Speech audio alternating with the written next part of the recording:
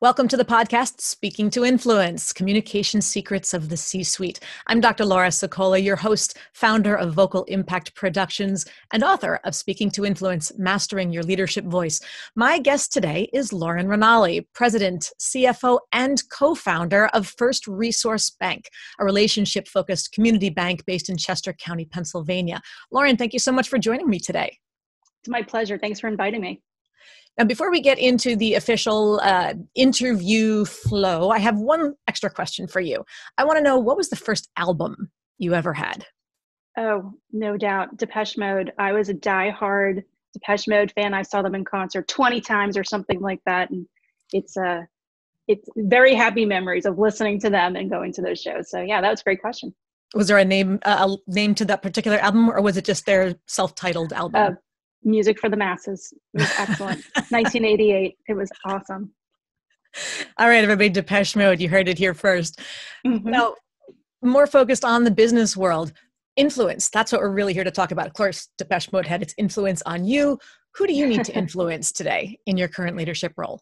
Sure. Well, in my current role, it's really a lot working with investors and with prospects in our business. So working with investors, really being able to articulately tell the story of First Resource Bank from founding through today. And it's been just over 15 years, and we've been through a lot in the financial world in particular, and how you weather those crises and get through to the other side is really important. It shows your mettle, it shows your ingenuity, being able to pivot along the way. And I find a lot of my time in those types of meetings with investment bankers and investors directly, but also with business owners. I really like to be able to get out and kind of hear firsthand the challenges that they're facing, as well as how we can meet their needs head on. Nice. So then with all of that, what is the biggest communication challenge that you and the bank are facing today? Right. Well, right now, obviously with the pandemic, we had to go remote in a really abrupt overnight fashion. So on March 13th, we sent 40 of my 50 employees home. And we had pandemic plans in place for years that we tested here and there, but it's really tested the communication as you have no water cooler conversations. You take for granted those conversations you could have as you walk past somebody's desk and hey, let's look at this report together. So it's been really challenging. And we've been adapting by using video chat. We've been using Microsoft Teams, and it's been really a lifesaver for us to stay connected as we're all over the place. And on top of all that, we were highly engaged in the payroll protection program, that PPP program. So on top of doing our regular work in a pandemic, in a remote situation, we had this tsunami of extra work where we did $58 million worth of PPP loans on top of all of our regular work in a program that the government changed the rules every day. So being able to communicate those changes on a daily basis was challenging, as we're trying to keep everybody on the same page, especially those customer facing people who we can't all have one big meeting and people are running around like chickens with their heads cut off. We did find a way to keep everybody up to date and in the loop and make that program a success for us and for our borrowers. I would think it's not just a matter of being able to communicate those changes. You have to figure out what they are. You have to digest them and understand them well enough to then be able to distill it for whoever the audience happens to be, your clients and investors and whoever else. It's not, being able to understand it is one thing, but to translate it into normal people language so that you can have those conversations, I would think would be just as much of a challenge in many ways. It is. And there literally was a point where the rules were changing daily. And there's a lot of reputational risk that goes along with that. We want to make sure that we are giving everyone the right information. And when the government keeps changing the rules midstream, it definitely made it challenging. Sure. And we certainly understand why they may need to do that as they learn more and their world keeps changing. But wow, that constant domino effect of change for one, changes for everybody, surprise, change again, pivot. I think pivot has become everybody's word of the year, perhaps. Massive pivot. Then in order to do that, what communication skills did you have to develop? Well, the written form of communication is incredibly important, but more than anything, it's getting on the phone with people and doing exactly this. This video is as best a proxy as possible for those in-person meetings. And as I said, we really embrace using Teams, and it's been a great way for us to stay in touch. I do a daily email to all my employees every day, and some days I have 25 bits of news to report. PPP changed this, or happy birthday so and so. And some days it's, hey, it's going to be hot out today. Everybody stay hydrated, right? But I think it's important for everyone to hear from me every single day. We're here. We're all in this together. And it's funny. I have a lot of employees who have told me, like, as soon as I see your email, I open it right away. I always end it with a silly meme, something about COVID or something like that. And it's been like, it's been fun because I have the employees now sending me, hey, if you run out, hey, use this meme tomorrow. And it's kind of like, they're like seeing, meme credit today goes to, Susie. And it's just been a nice little way to try to stay connected. That's sweet. It's a nice little family feeling to it when you've got your employees sending you the memes that they'd like to see in your daily update. It's very much a family feeling. I mean, that's how we always think about every employee we bring on. We say that's an employee, but there's a family behind it. We're a family ourselves, and we look at the family behind the scenes because, the communication challenges continue with who has a toddler at home, who just found out last night that their school went hybrid and their kids are only going to be in school 2 days a week. Right.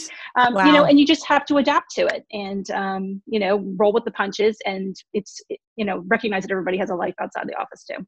Right. Right. So you're in that role as well. You've got young ones who are going to be at home 3 days a week. Well, they're older, they're teenagers, and they're happy to ignore me, but they're sad. They're sad about what's going on and, not seeing their friends every day in school. And what if my best friend is on day 1 and I'm on day 2? And everybody's got challenges outside the office that they have to deal with. So. Right. Plus, of course, there's all the stuff about now managing the emotions of teenagers, which is a whole different ballgame when you're different ballgame. Right. There's a whole different communications podcast program about that whole thing, which is way above my pay grade. So shifting back to work. I would be a student on that one, not a speaker, that's for sure. Yes, I'd be front row, notebook in hand, and possibly, a cup of coffee or popcorn, either way, because I'd be very well engaged and sucked into that.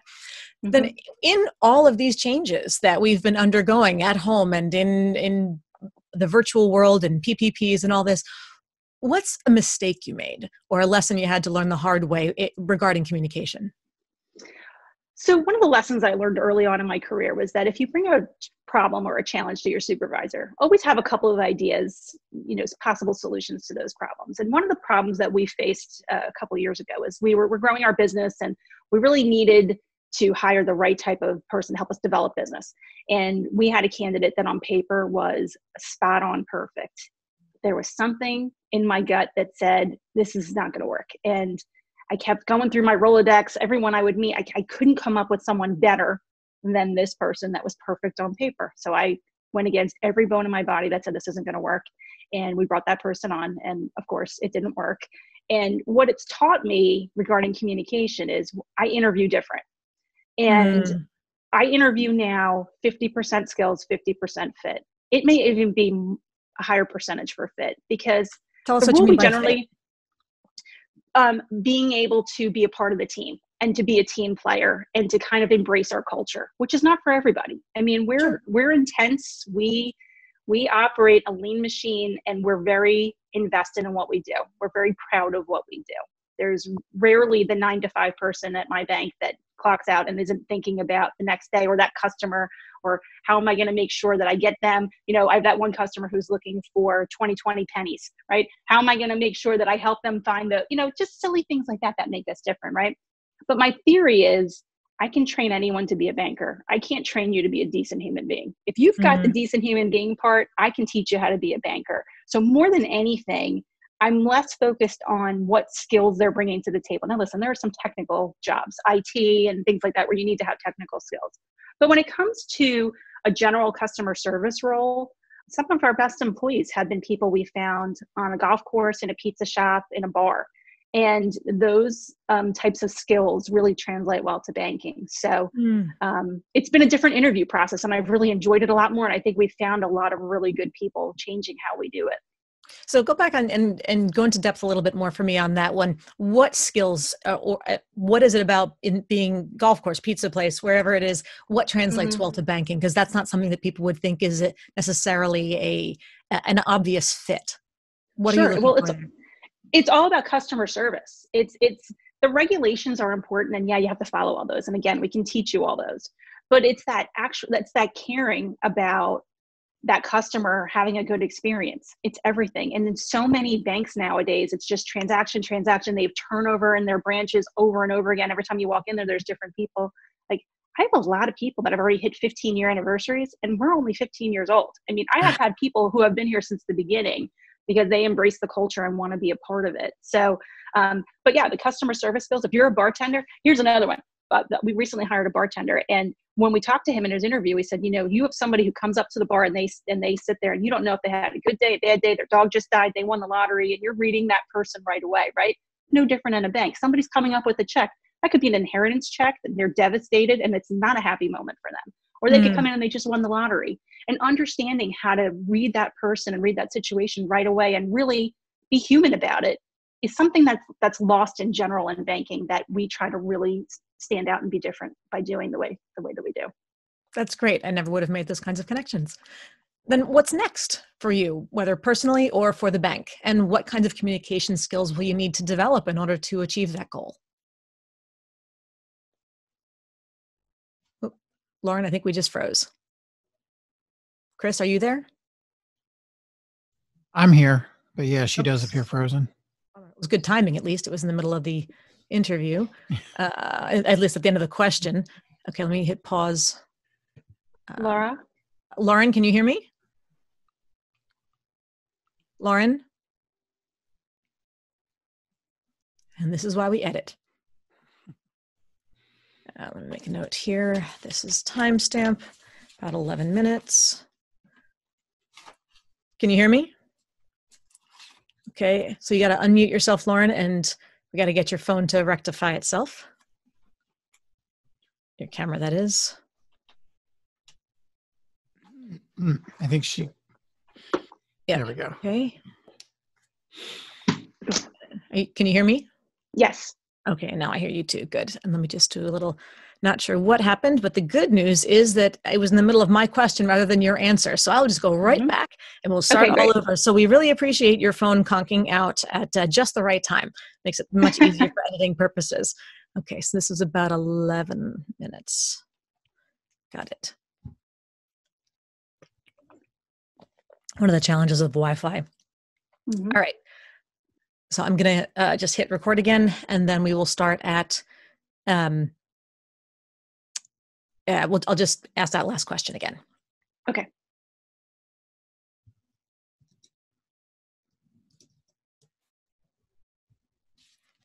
Then what's the next big goal for you? What's the next, given all that you've created so far, whether personally for you or for your organization, and what communication skills do you need to develop in order to achieve that goal? So I am currently president and CFO of First Resource Bank. And as a co-founder, I've had a CEO with me, my business partner, Glenn Marshall, for almost 16 years now. He's the one who gave me the career opportunity of a lifetime. And he's getting ready to retire in about 5 years. So it's really both personally and for the bank. The next step would be for me to get ready to take over that role in the next probably 5 years. I'm not pushing him out by any means. I really enjoy working with him, and I've learned a ton from him. And he pushes me just in the right way. And the things that I know I need to work on to be ready for that is I need to make more time to get out of the office and to be communicating in person, which of course is challenging right now. But someday this is going to be over, and I'm going to be able to get back out and really be pressing the flesh again and going out to customer sites. And I think there's no better way to understand where my business has to go than to understand where my customers' businesses have to go, and to really just get out there and be the face of the bank, and really get out there and hear firsthand from them what they need and tell them how we can help them to continue the long-lasting partnerships that we have. Right. Well, that brings us to the 24-hour Listener Influence Challenge. So given everything we've been talking about so far, this is your opportunity to speak directly to our listeners and to challenge them to take one step that they can complete in the next 24 hours for them to have more influence. How would you like to challenge our listeners today?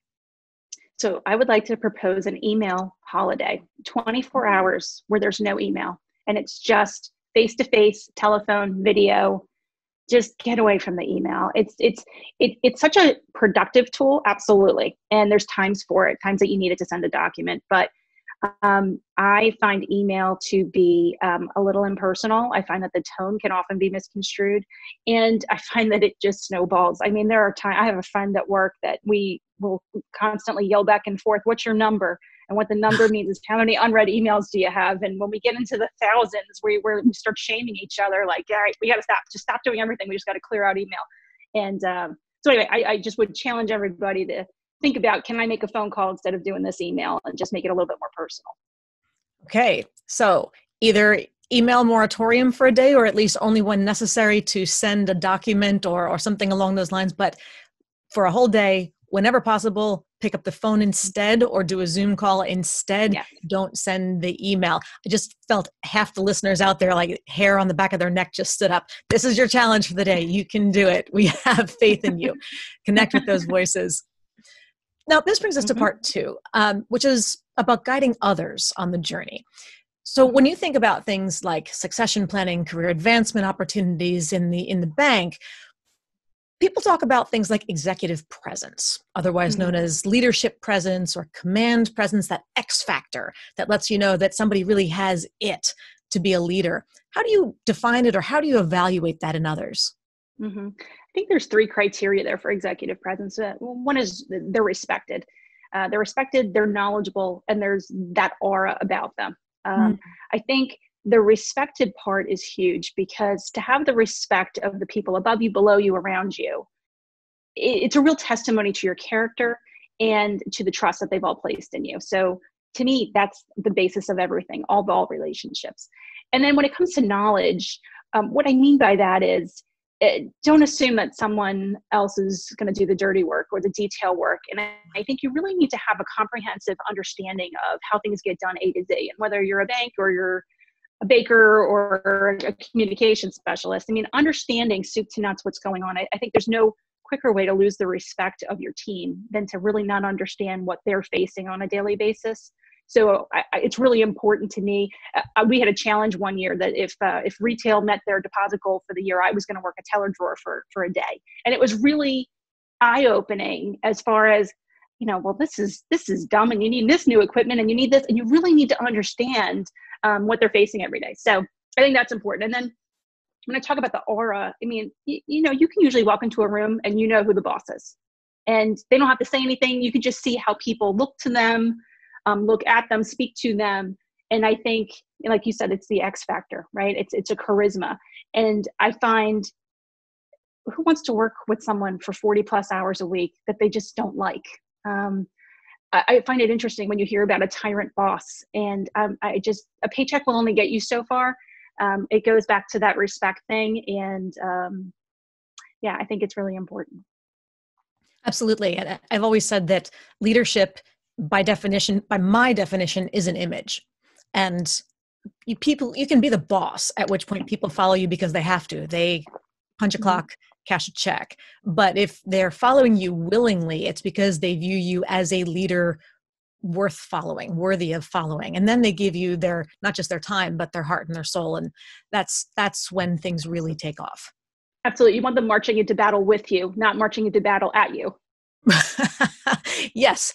See, prepositions matter. Who knew? Your English teacher was right. That's a big difference. Then when you're grooming a high potential employee, you're talking about your own succession planning, getting ready to take over the CEO role in a couple of years. Then obviously somebody will need to take over your role, and so on and so forth. When you're thinking about that, either promoting or hiring, what are the three most important communication skills you look for? I'm going to go back to that respect word again, because it's huge to me. If you have the respect of your peers, that tells me that you're a good communicator. And that's right, the baseline that I need to know. Also, I find challenges with people with their written skills. And as much as I hate email, and I'm saying, please don't send me an email for 24 hours, I find it problematic when you meet someone who's brilliant and they struggle to write an email, and it doesn't show their brilliance. Yeah. And I think there's a lot, I think in the texting generation and all this, I think it's gotten a little bit lost. So I am focused on written communication skills. I mean, verbal as well, of course, but I find that the written ones kind of tell me something more about the person. And then also another pet peeve of mine is, do they share information? Sometimes people have that mentality that information is power. I have it, you want it. I need to know that I've got somebody that I can trust, in that if something goes wrong, are they going to be comfortable raising their hand and talking about, let's get to the best solution possible. 3 brains are better than 1. We've had a couple of those issues over the years, and I've been pleasantly surprised with employees who haven't been afraid to raise their hand and say, hey, I screwed something up. Can you help me fix it? And I think that that's always better. So I'm a big information sharer, and I would look for my team to be the same.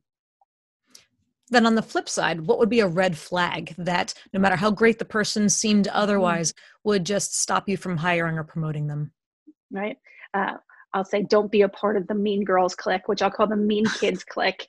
I mean, every office has them, the gossips, the backstabbing. I mean, there is no more of a turnoff to me than that kind of mentality. And it just would be a non-starter with me.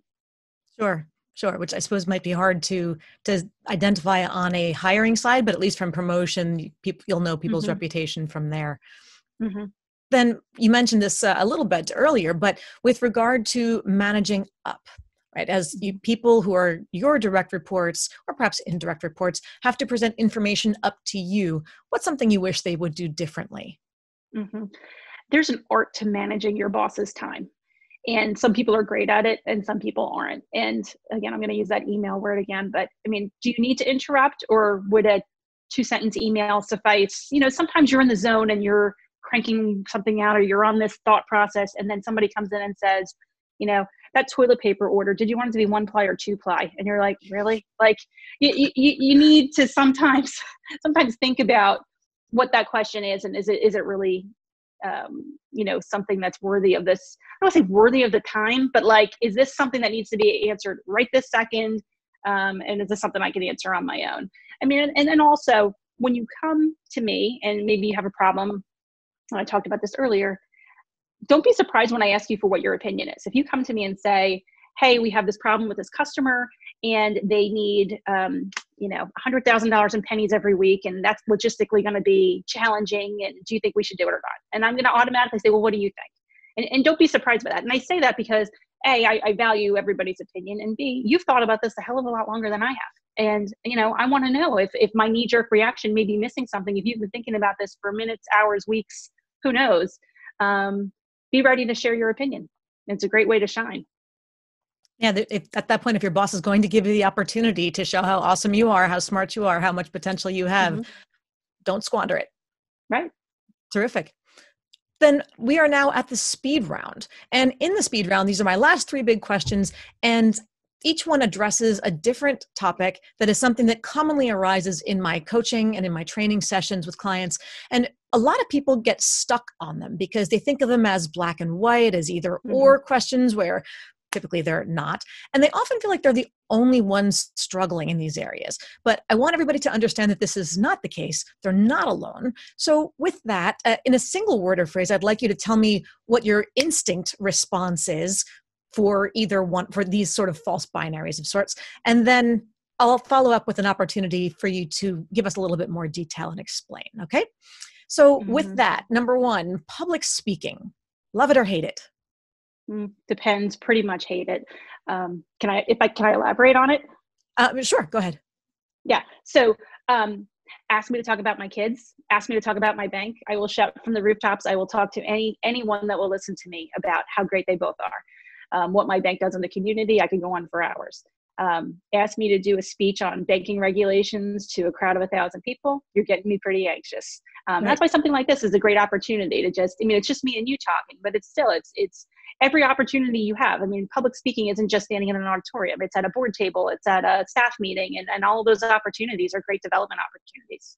Yes. And I always redefine public speaking. It's not about when you're either at a podium or on a stage or in a spotlight or something. That public speaking really is anytime you're talking to someone other than yourself.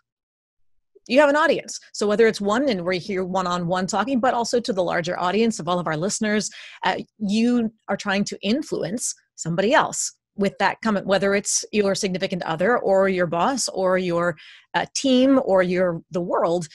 You need to be compelling in that moment. So I think that's terrific. Then can you give one tip for managing those nerves and speaking with confidence in those more formal contexts that you described where perhaps you're not as confident?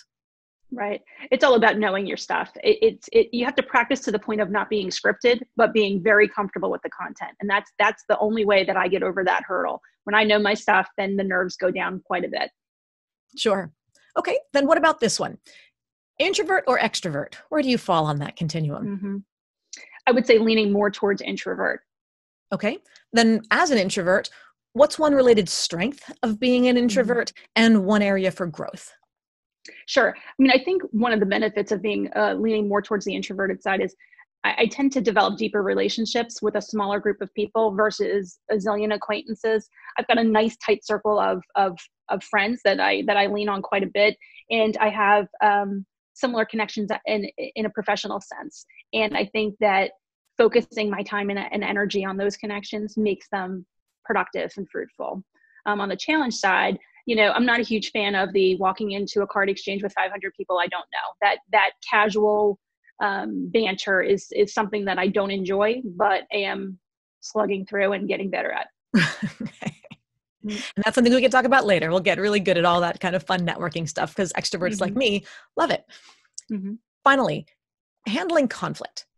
Now, nobody likes conflict, but when faced with potential conflict or a difficult conversation, is your natural instinct to want to avoid it or to want to address it head on? Always address it head on. And what have you learned about that tendency, and what's some advice that you can give people about doing that?